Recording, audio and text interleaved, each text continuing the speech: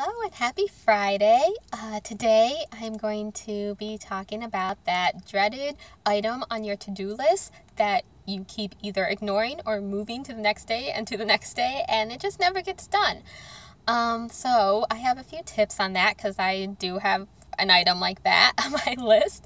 My first one is to really evaluate that to-do item. Does it really need to get done? If you keep moving it and you haven't done it, does it really even need to be done?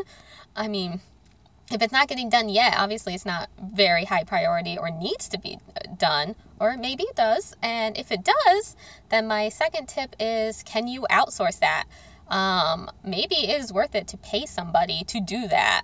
Sometimes paying the money is worth your time, especially if you hate doing it. If it's something that you don't like to do, then don't do it. Pay somebody to do it. And I know paying somebody isn't an option for everybody, so if that's not an option for you, my third tip is just do it. I know it sucks, but just do it. Eat that frog. I don't know if you've ever heard that quote. I think it's from Mark Twain. I'm not sure. It's also a book. But it basically, if you eat a frog first thing in the morning, that's probably the worst thing that will happen to you all day. So maybe just decide one morning you are just going to do that. No excuses, no questions asked, just do it.